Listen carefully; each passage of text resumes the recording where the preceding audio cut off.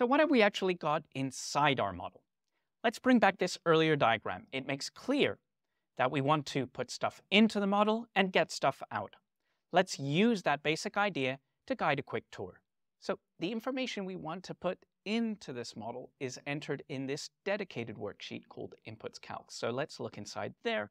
Here you see we have several important items available to us, including the amount we're going to spend each month once we're operating.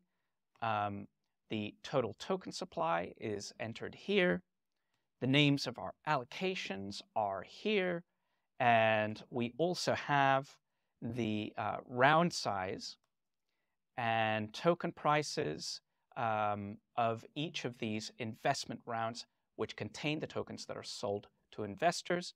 And we also have vesting terms for all of these other allocations, including the investor allocations as well. Let me just create some space here by packing this region up. And you see that we also have some spark lines here that give us instant visual feedback on the outline of each of our vesting schedules per the terms that we've been entering into our model.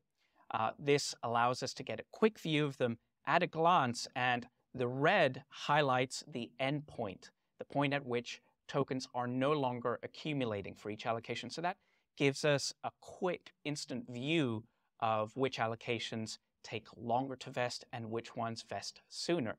This model also helps us to stay on track by giving us automatic visual alerts when it detects that something isn't quite right.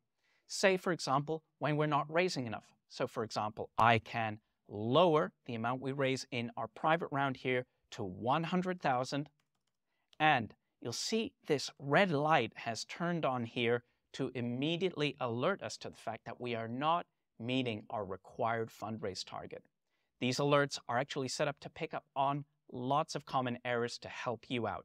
Now it's time to think about the information that we get out of the model, the outputs, which are mostly contained in this worksheet that we've called outputs. So let's click on in there. Now you'll notice that the data on this page has been given a narrow vertical layout. That's a deliberate choice because it helps us to be able to take a view of the output data and the input sheet at the same time. So we can change our inputs and see the results update on the right. And we also get this added flexibility. So you can see I'm scrolling up and down on the left here, and that's not changing what I see on the right. And I can change what I look at on the right, and nothing's changing on the left. So helpful flexibility to speed up your working and avoid you having to click between different views all the time. But right now we want to focus on the outputs page. So let's bring that into full view and zoom in a little bit. So we have all kinds of interesting stuff here. The total sum raised, the number of months of funded runway, the share of tokens that we've sold off for external capital, fully diluted valuations for the lowest and highest rounds, metrics that help us understand how that valuation changes over the course of the different investment rounds. We can accommodate different initial market cap concepts here, something I'll talk about in detail later. And we also have the total vesting period reported for our token supply and measures of how that supply gradually unlocks over time. So we have lots of numbers here, but how do we make sense of them? I mean, are they big? Are they small? To help answer that, we place the metrics of our deal on a football field chart like the one you see here. And what this does is it compares the metrics for our deal to the average values and spread of these values that we see in the market for comparable deals. So a red dot here represents one of our model values, and the blue triangle represents the average values, okay? So if we have a red dot near the top of one of the bars here, that tells us that this metric in our deal is high relative to peers in the market. And conversely, if we see a red dot that's at the low end, that tells us that this metric is at the low end compared to peers in the market.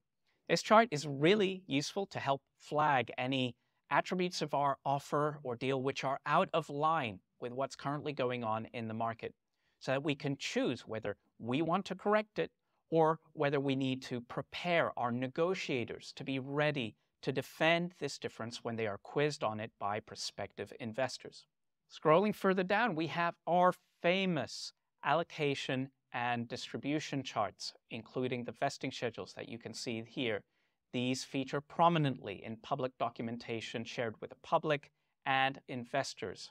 But we also have this disclosures worksheet, which sifts through all of that output data and selects the key items that we see being used in public documentation shared with retail and investors. And all of this data, as you can see, has been pre-formatted and laid out so that it's really easy for you to just copy and paste into your documents as you update the terms of the deal.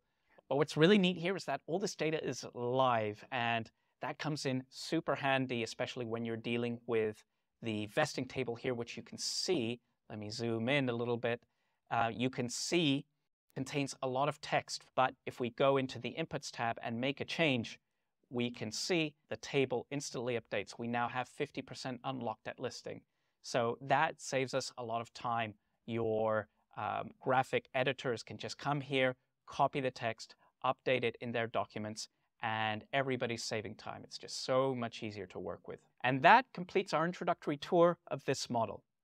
We'll be looking at all the details of how this works very shortly. But before we do that, it's important to tell you about something that you may have been looking out for, but that definitely is not found in this model. We'll focus in on what that is and help you understand why it's missing.